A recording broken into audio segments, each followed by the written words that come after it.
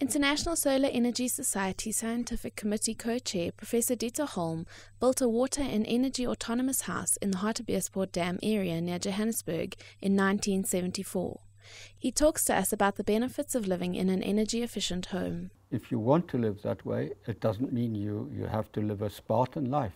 This house has all the mod cons in it.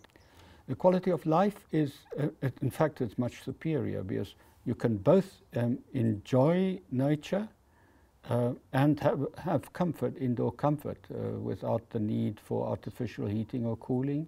Holm's house has a number of simple design elements that help to increase efficiency. The house is orientated towards the north, major windows in the house also face north, and it has what Holm calls proper insulation in the roof. He says that comfort drives most of the energy needs in the home and that the construction sector can assist in improving efficiency in South African buildings.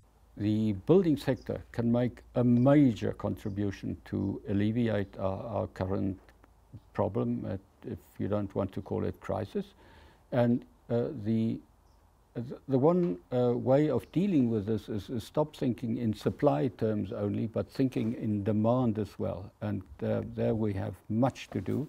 And demand means look at buildings not only as passive and inefficient users of energy, but think of them in terms of distributed generators of electricity in this case, which we're talking about Eskom, and cogeneration, meaning that we provide heat and electricity at the same time. As buildings are such long-term investments, they'll outlast the life of their builders and certainly outlast the time of the lifetime of power stations by a factor of at least 4.